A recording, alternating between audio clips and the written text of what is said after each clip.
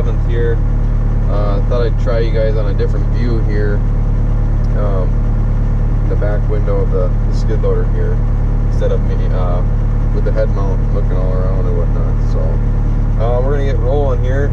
What I'm doing, back up here a second. Right here, this trench was from our septic system, which this fall will be 2 years. And then this one here is from that broken tile line from the drainage around the house.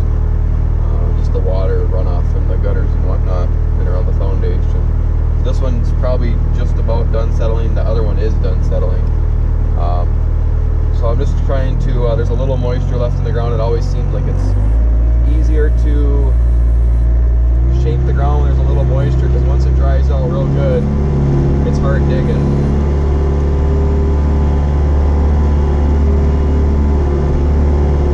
So that's what I'm up to. More dirt work. We're still at a standstill. Those meters came in from the precision planning outfit, and we're going to get those put on if they're not already put on. I know you guys can't see much of my cutting edge, but maybe I'll change the view here in a second. It's just hard because that's where the platform is for me to set you guys on the back there by the heater and defroster back there. Don't have anywhere halfway up where I can set it for you guys to see better. But anyways, got the planter probably just about ready. We hooked all the electronics and the hydraulic hoses up the other day. It was too muddy in the yard to fold it out to know for certain if they're hooked up correctly, because it always seems like one's backwards, or there's some dirt or dust in the one or something where it doesn't want to cooperate. So we're gonna get that. We'll have to get that tested out if they haven't done that already. We worked on the grain drill, got that hooked up, got the GPS light bar put in there. Still up in the air. If we finish, if corn planting goes good, goes well, we might put the 8870 over on the drill as well and hook from the corn planter,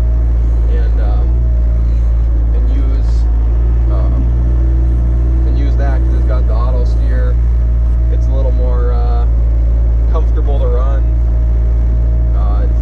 It's not as back in any trees here. It's not as worn out, which it's no fault of its own. The 8430 was a good tractor.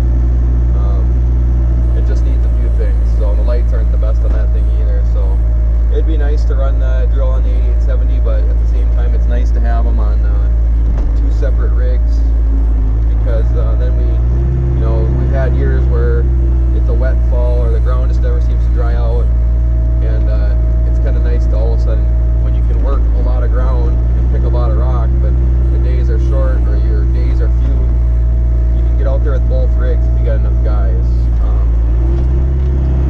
That's kind of the mindset there, is that we can have both tractors planting and it all works. So, but if the corn planting goes well, I don't know, we'll see. I don't want to say what we're going to do, because I don't know what we're going to do.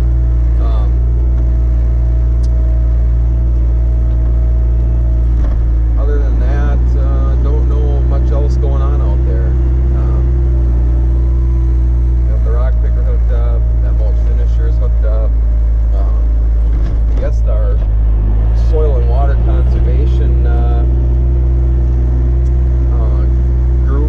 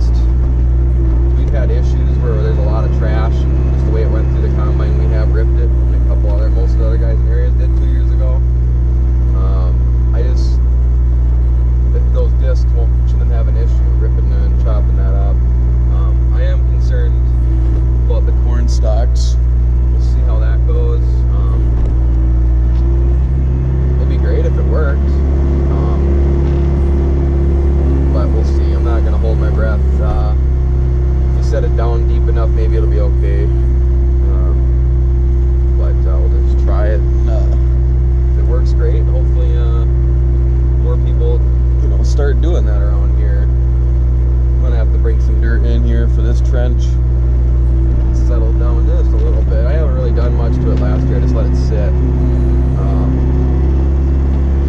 A lot of this is, some of it's from the field. Some people will be like, oh, don't plant that. You get all the chemicals in the ground from when they spray the crops or whatever. It's froze a few times now, 2-3 years, so I'm not worried about it. What I am going to do is, it's boring for you guys to watch because the pile's a little way away. We have compost pile from brush and just general manure, pig, goat, horse manure. It's all composted down. What I'm going to do is, that's what I'm going to use for my fill to bring in here with my low spots. Spread it out nice and even. It might come out clumpy. We'll run the tiller over it, and then I don't know, it should look okay then. But I'm just trying to get the general shape of how I want water to run done here. I'll check my phone here, make sure you guys got a decent view. Sorry about this, but different view. There's not much to see up front anyways. I'm not scooping dirt really, I'm just back dragging.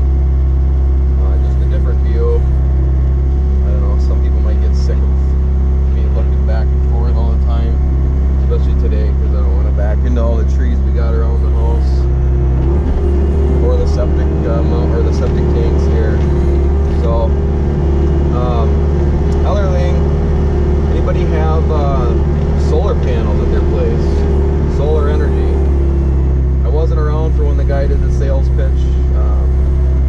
I got a business card because one of the guy we got seat at one of the guys we got seat at, he's got them and he loved them, so he gave me the business card. And our neighbor down the road, he put up his own.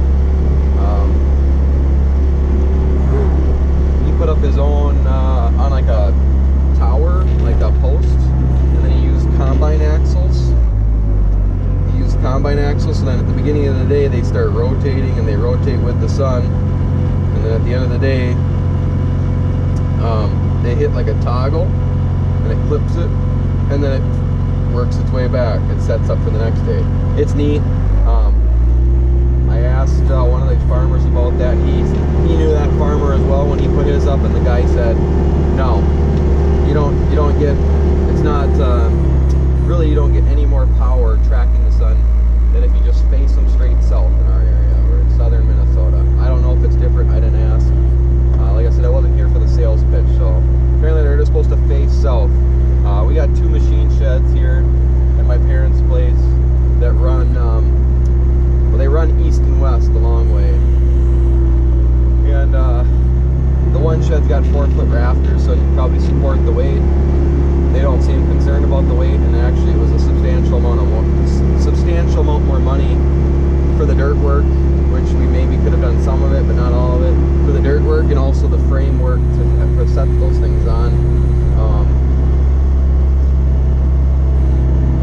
So it sounds like the best option would be to put it on our machine shed here. They're extremely expensive. I think they said we'd have to put up, well, what did they say? I walked in and as he was walking out the door, but they said you can put up enough panels to generate 125% of what you use. So basically, you can generate a quarter more power than you use. If you go any more than that, you can make more than that, obviously, if you wanted to, I guess. But if you do that,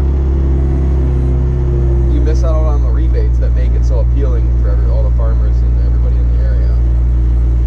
So if you're missing out on the rebates, then you might as well go real big. Like a couple of them that just went up in our area are like 45 acres big of panels. But definitely not looking to do that, because just the panels to make it sorry,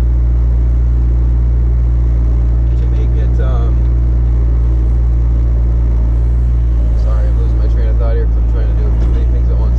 Just the panels to make us do the 125% so we can still do all the rebates was like $56,000 or $50, somewhere in there. I guessed them at $1,000 a panel when the guy asked me how much I thought they were worth, and apparently they're like $1,100 or $1,200. They figured.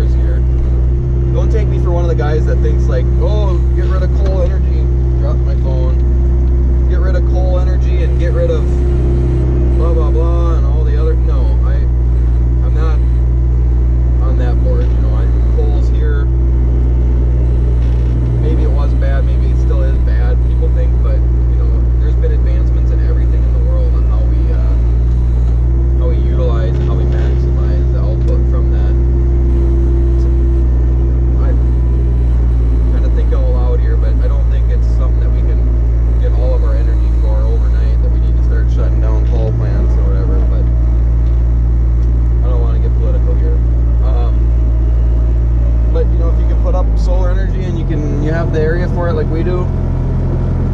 I don't know. Why not? Why not? Give it a whirl, and maybe it'll work out and be a good deal. Put some dirt over here. We had an old tile line that collapsed that used to drain the field down here. It was a big 8-inch or 12-inch main that just collapsed, so that's why we got some dirt missing there. But I don't know. It sounds like a good deal. If it's going to work, and you might as well use it.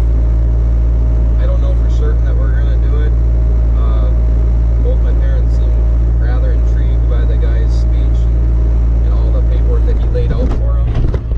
He was here for over an hour and a half, so we will see what the ultimate decision is. I think he's checking in next week. Those guys are so backlogged though, even if they said that, even if we said yes today, it'd be 4 months, which I get it. It's a job, you know, you can't just be here overnight, so it's not something that's going to happen real fast, but it's something that could be happening. Could be an interesting thing to watch go up and watch the meter spin backwards, but we'll see. You know, I asked, the one guy has them on stands, the other guy that has them on that spinning thing. The guy that has them on the spinning thing, he's religious about sweeping them off when it snows. The guy that's got them on the stands, they're at a little steeper of an angle. And he didn't sweep them off once last year, and he didn't notice anything. So I asked the guy, that's the one question I did get to ask the guy when I got home from work, is, are you okay?